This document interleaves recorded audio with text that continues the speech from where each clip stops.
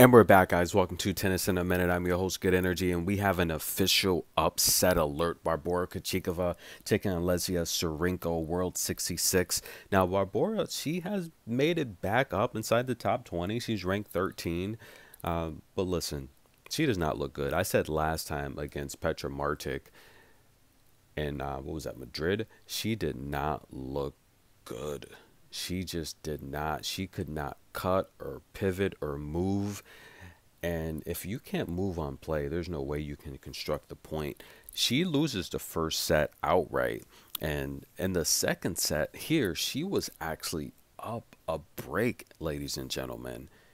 But she gave it back. What is going on with Barbora Krejcikova?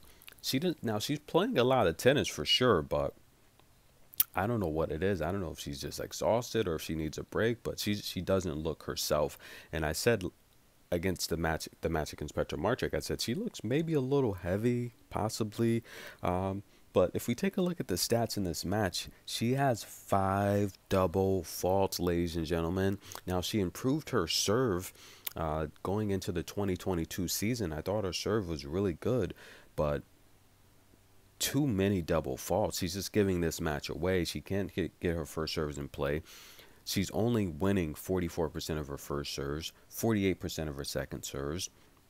Tsurenko's had 3 breakpoint opportunities, and she's cashing in on them. She's really getting the job done. Now, Barbora Krejcikova herself has only broken Tsurenko 1 time, but she's giving up 3 break points. That's right, 3 break points to Tsurenko. Tsurenko's returning very well, winning 54% of Barbora's first serve return points, 52% of her second serve return points.